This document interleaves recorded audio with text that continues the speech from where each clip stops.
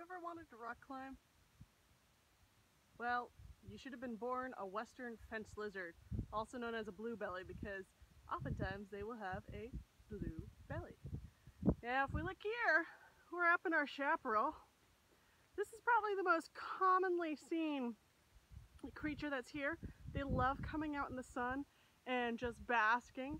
They are ectothermal, which means they keep themselves a standard temperature, but when they want to get active, they're going to need a little bit of that sunlight. We used to call them cold-blooded, but oh, that was such a terrible thing. These guys are not cold-blooded. They're cute and lovable.